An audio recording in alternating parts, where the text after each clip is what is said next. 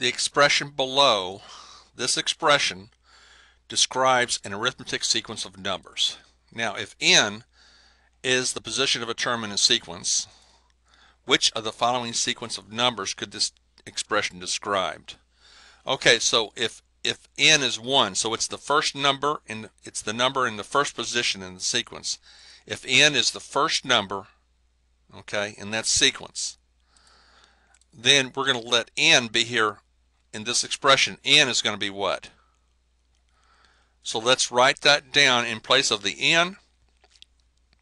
Here's n, 3 times n, 3 times 1. And you're going to have your 9 minus 3 times 1 is 3. And that's 6.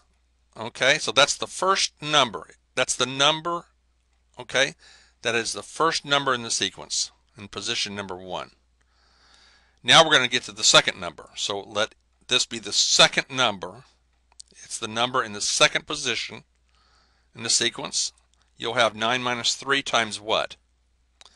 Not 1 like I had up here, but it's going to be 3 times n, where n is 2. You're going to have 9 minus what? What is 3 times 2?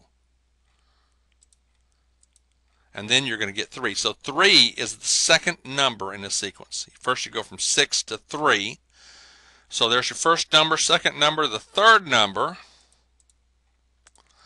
We're going to plug in for n, we're going to plug in a 3. And you have your 9 minus 3 times 3.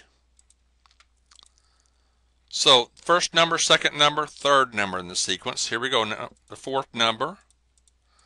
You're going to put a 4, 3 times, not 3, but 3 times, there's 3 times 1, 3 times 2, 3 times 3, 3 times 4, which is 12.